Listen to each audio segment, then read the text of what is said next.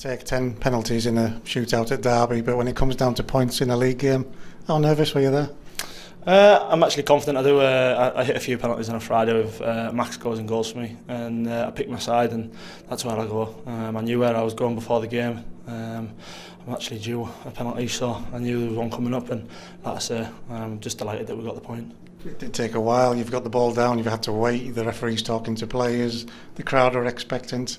I'm not having it that you just breeze it all off and get on with it. You've got to, haven't you? At the end of the day, you've got to. No, like I say, it's the manager puts the responsibility on my shoulders of taking the penalties. I'm confident taking them. I've taken them at most clubs I've been at, so like I say, I'm just delighted to hit the back of the net and I was able to get the points. In terms of what the lads are saying to each other in the dressing room, is it quiet after a game like that? Is it looking at the positives straight away?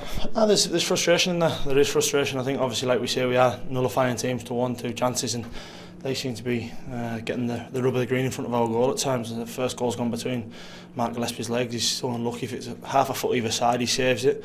And the second goal, he's put it right into the bottom corner, and Mark's had no chance. So, I can't really remember them having many other chances, and that's the frustrating side of it. We know the goals are going to come. We've got goals in that team. Obviously, you look at Jabbo, Sean, and Charlie themselves. There's 40 odd goals in between them last season, so there is going to be goals, and then we've added the likes of Nicky and Dev, Reggie, and obviously the rest of us chipping in here and there. So there's goals in the team. It's just obviously if we can keep a clean sheet, we know we're going to win the game.